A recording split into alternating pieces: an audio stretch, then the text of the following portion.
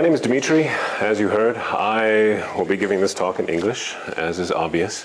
I will be talking to you about how to use Chef to achieve this cloud provider independence.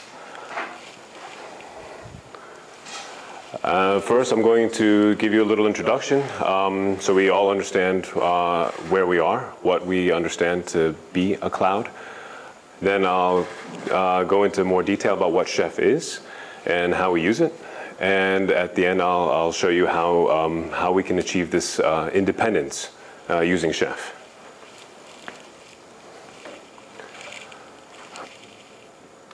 First, I'd like to ask you, what does cloud mean exactly? That is a hot topic. That's why we're all here today. For those of you who are here a bit early, I asked you to write down what your definitions were. And so I'd like to pick a couple of you to read out your definitions in just a minute. Then we're going to, after we do that, talk about how that impacts your applications, how we can have to restructure applications in order to fit onto the cloud, and then tell you a bit about the cloud we built at EveryWare and what we understand to be a cloud. So first of all, what is a cloud? Does anybody have something they'd like to read? What do you understand to be a cloud?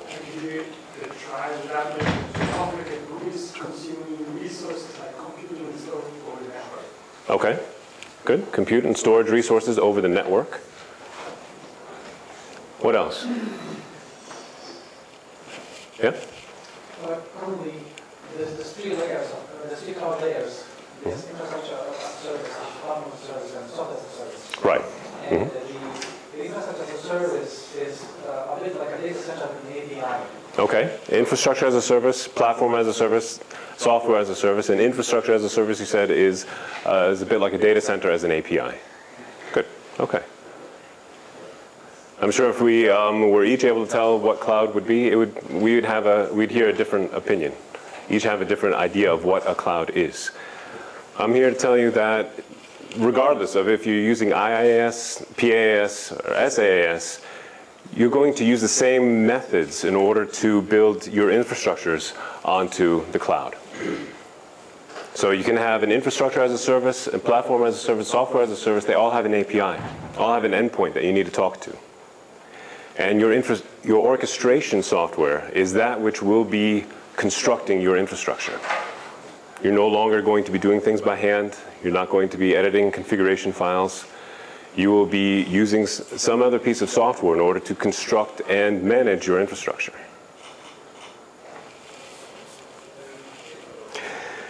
And that brings us to scale. Scale is typically understood as being in two dimensions. You can scale up, which means you add more resources to an already existing node. If you need more RAM, you can add more RAM. Same thing with disk or CPU power.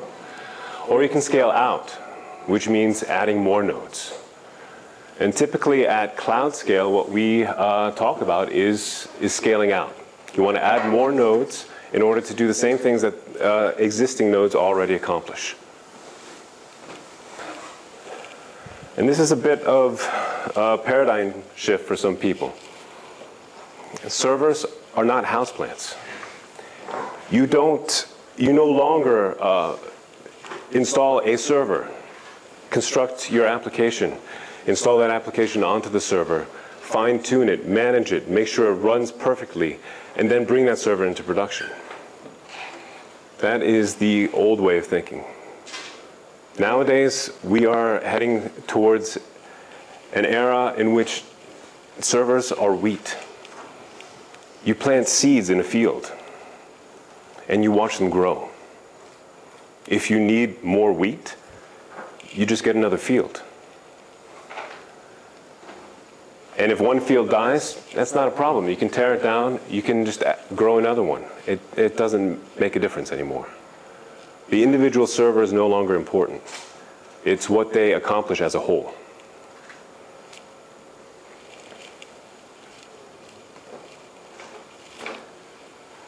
And this has implications for your application.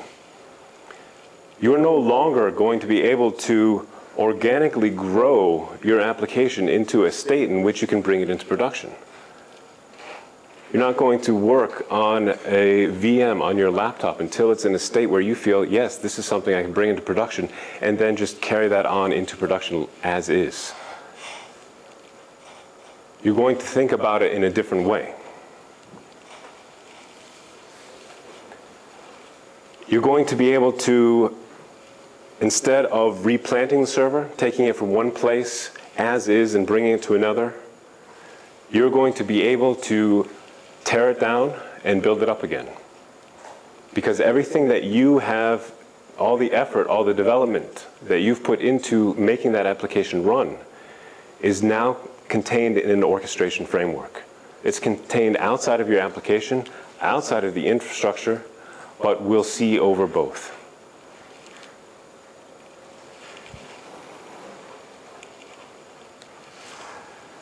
And this is what we looked at when we wanted to build the cloud. We looked at the different systems that were out there, OpenStack, CloudStack, very early stages. We decided to go with Joyent's Smart Data Center product. This is a product that basically enables you to rack a set of servers, plug them in, turn them on, and use them as that field upon which you can plant wheat. Those VMs that you'll spin up are provisioned over an API. And this is all based on the hypervisor Smart OS. It's a Solaris derivative, and there are 4 key technologies that we really thought were important, especially in the area of cloud, multi-tenancy. Zones are able to partition off your individual customers into separate containers. ZFS, we have KVM as well for those that want to run on Linux or Windows systems.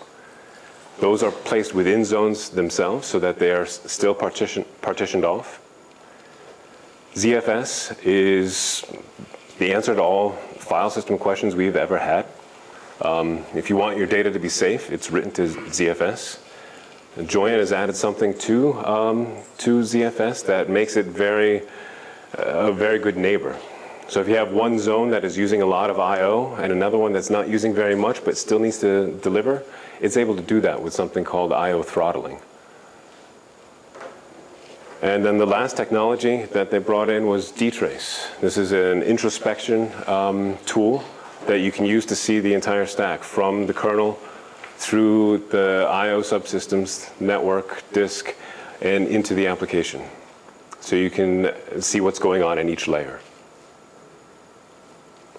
And in the end, when you put this together, you have a very robust and stable, fast cloud system.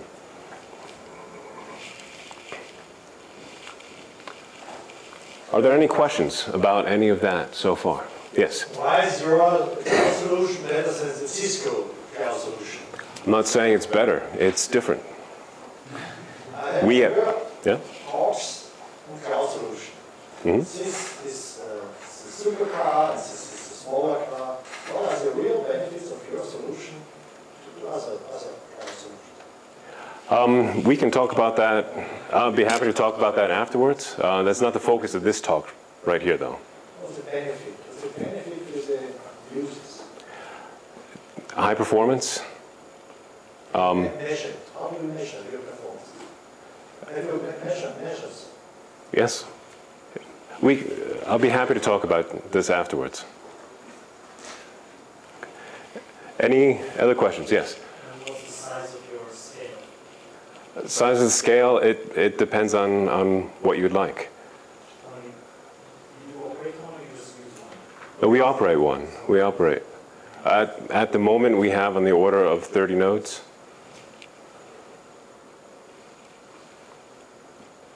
Other questions? Joyent is not open source. Is it? Illumos is, Smart OS is open source. The underlying technology is open source. Yes. What's the API you offer to consumers of the cloud? How do they consume cloud services? They have an API as part of the Smart Data Center, and you're able to provision machines, resize machines. That whole thing is accessible to the customer. Yes? If you would rebuild a cloud today, would you still choose the same components? Yes, I would. Yes.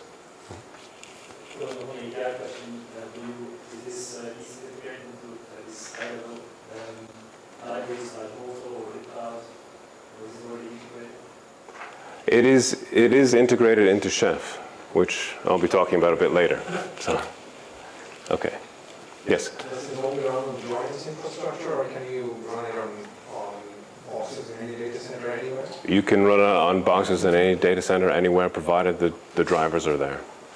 We run it on HP hardware, but it doesn't have to. Okay. All right, let's dive into Chef. What is Chef? And talk a bit about the basic architecture and then how we actually use it. What Chef is a new way of looking at your infrastructure.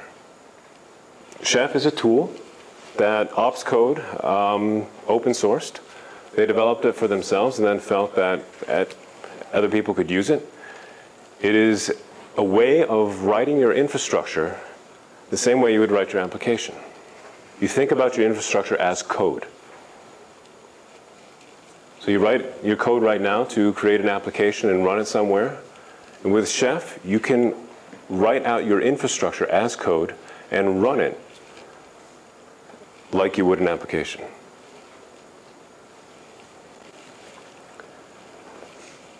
This is a basic architecture that Chef systems have.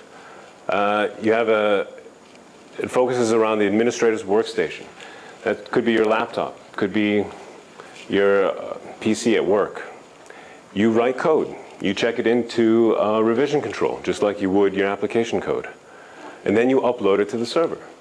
In this case, you use a tool called Knife. You upload it to the Chef server. That's where all your infrastructure code lives. That's where it runs.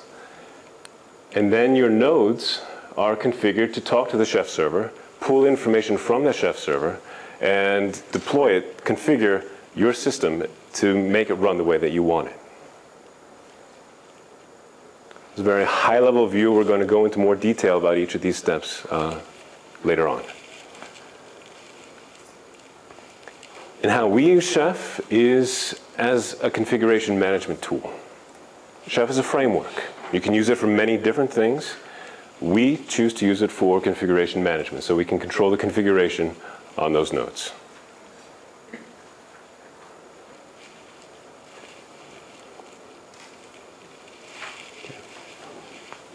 Any questions about the quick flyby of Chef? Yes? There are many other similar tools like CF Engine and Puppet. Yes. And what do you think is the best choice? You choose Chef, but how do you compare these three tools? About 3.5 years ago, I evaluated the different systems, CF Engine, bconfig2, Puppet, Chef, and I found that Chef met our needs the best. Basically, you want to choose a tool that fits your way of working and your team's way of working the best. And so for us, it was Chef. For somebody else, it would be Puppet or bconfig2. It doesn't matter. It's important that you use a tool like this to manage your infrastructure. Any other questions? All right, well, let's talk about how we can use Chef to achieve this independence. What we want to do is talk about the concepts, take Chef apart, look at it, what are the different pieces, and then use that to write some configuration, see what it looks like actually. And then once we have the configuration separated, we make sure we keep the application code and the application data separate as well, so we can then deploy them to the cloud to scale.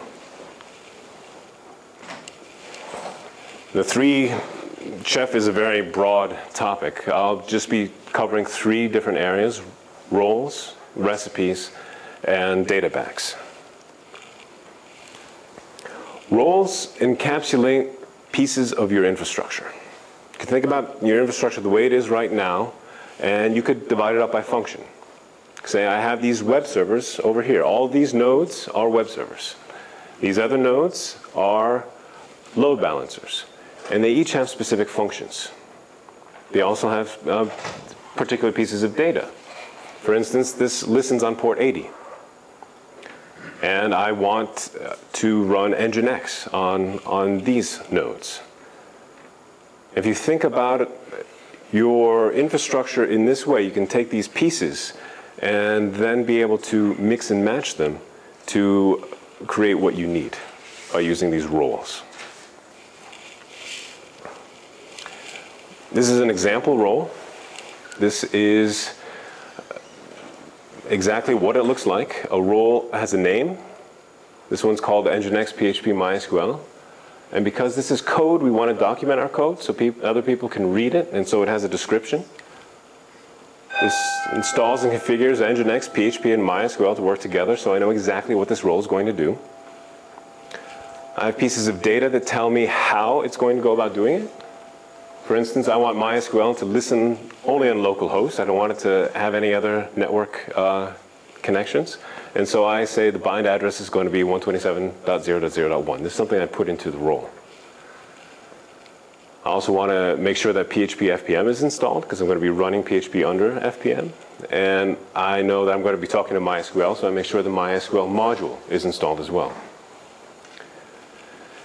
At the bottom we have this run list, which means basically what different things are going to run in order to get the node into this state. We're going to talk about that in just a bit. A run list can consist of recipes or roles. Roles can be nested. This one has recipes to do PHP, MySQL, managing users, etc. It also includes the role reverse proxy Nginx. Somebody tell me what they think this role might actually do. Reverse proxy Nginx. Anybody? Wild guess. Configure Nginx as a reverse proxy. Very good. Configure Nginx as a reverse proxy. See, we name our roles, we give them names to actually mean something. And so we know exactly by looking at it, okay, I'm going to have something configured. I'm going to configure Nginx as a reverse proxy. Recipes, that's what you saw at the bottom there, the run list. Recipes are the actual code that you use to configure that node.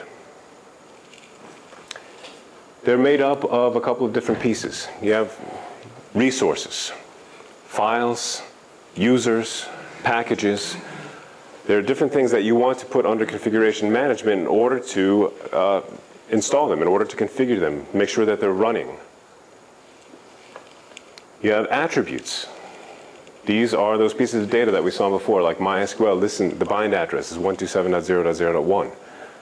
These are things that will combine together in order to bring that node into the state that you want it to be in.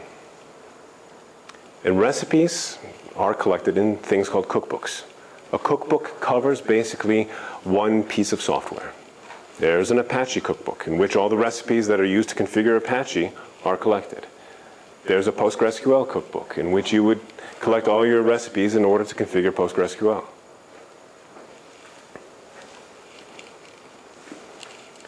This is an example recipe. I'm not going to go in too much detail here. It's written in Ruby, which makes writing a DSL, a domain-specific language, fairly easy. You have up here packages that you want to install. They're given by this attribute. You read this out at compile time. A directory, which has a certain owner, a group, a mode, and you want it to create all the parent directories.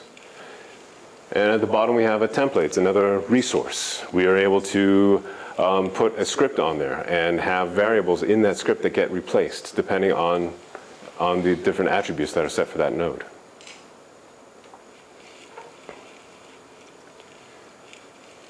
The last chef concept that we're going to be going over is data bags. Data bag is basically data. That's all it is. It's just a bunch of data about your infrastructure. You can have virtual hosts in data bags. You can have users. You can have databases, so that you know, or you can control which virtual hosts are active on which nodes, which users should be provisioned on which nodes, etc. And this is what a data bag looks like. It's in JSON format, JavaScript object notation, which basically means that anything between two curly braces is an object. You can nest them. You have a colon to separate the key from the value. Anything in quotes is a string. You can have arrays. You can have hashes as well. So whatever fits your way of thinking about this data, you can construct it in JSON format and use that in your recipes. Recipe takes the data from the data bag and creates something on that server.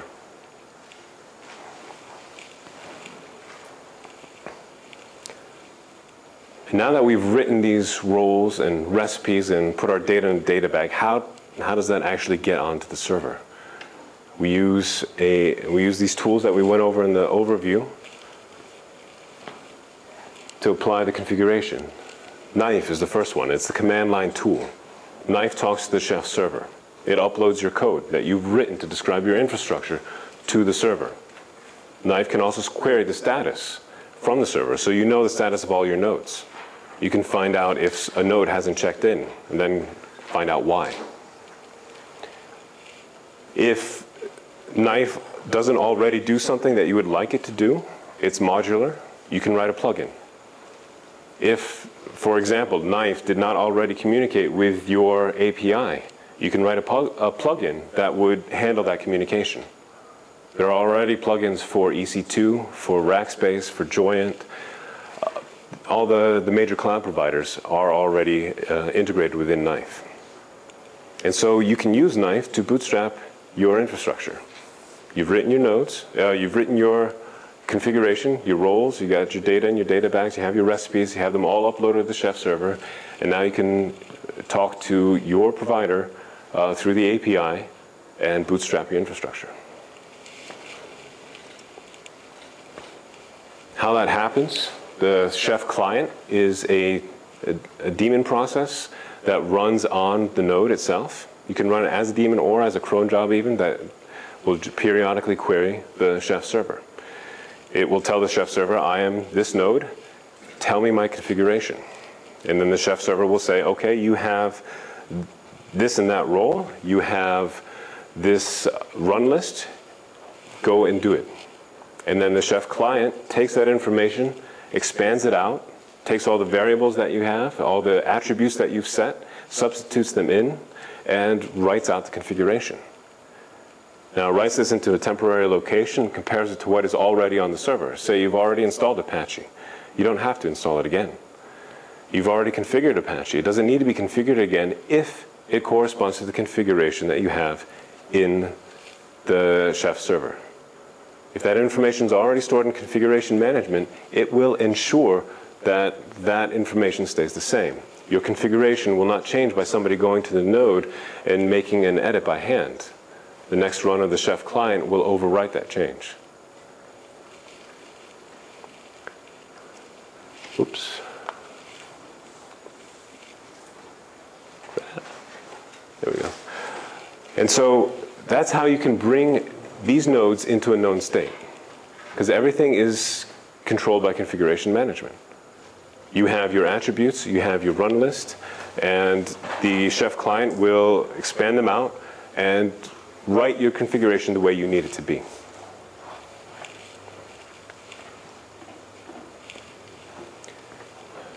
The second piece of this independence is making sure that you have your application code in a way that you can deploy it to multiple nodes. You already have it checked into a repository, I'm sure, or have it deployed to an artifact server so that you can call it from anywhere, or anywhere that you need to. You have a deployment framework, for example, Rundeck, that will query, that will be able to take that code out of the artifact server and put it onto your nodes. And then you need a source of truth. In this case, it's Chef. We use Chef as the source of truth for the infrastructure. You know all the nodes, you know the roles, you know exactly what should be on each, And so you tell Rundeck to deploy this package onto the nodes that have this role.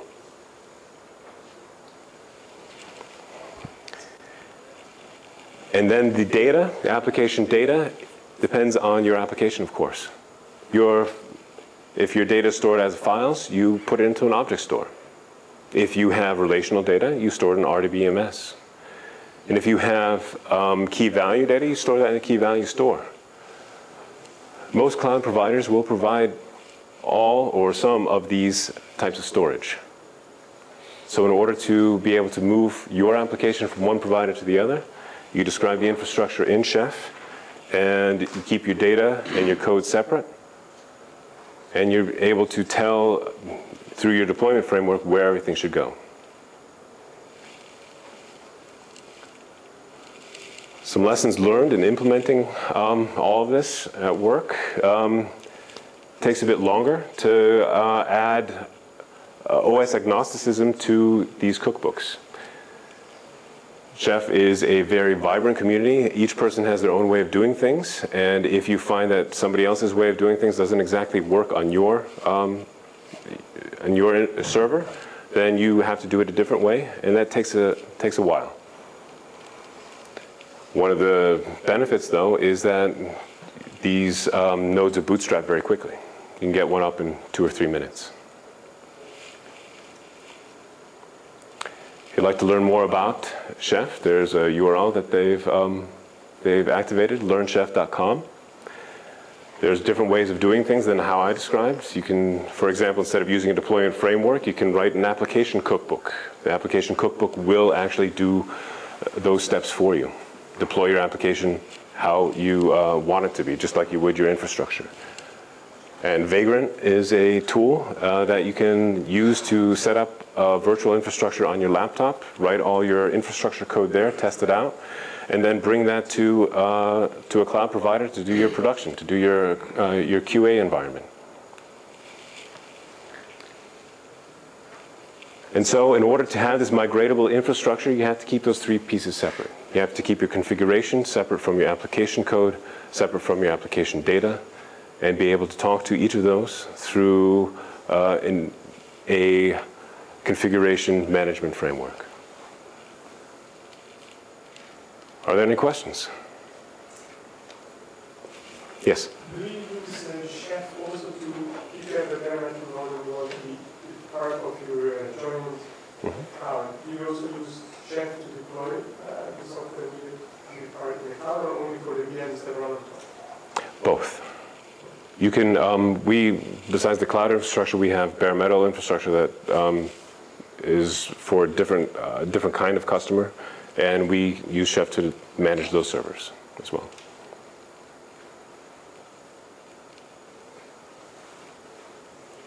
Yes? Well, if I have already deployed an application and you want to make changes to the configuration, how does it help to make sure that they don't make mistakes? Things don't naturally. You need the question was, how do I make sure that once I have everything in configuration management that I don't make a mistake if I want to make a change? There are different workflows that you can use. You can have one workflow in which everything that gets deployed to the production infrastructure is checked into a production branch in your revision control, and then make sure that you have a QA branch or a staging branch or a testing branch, and make sure that you're, just like you would with an application, that you check in those changes to the appropriate branch, and you could use a CI framework like Jenkins to automatically deploy those changes onto your infrastructure.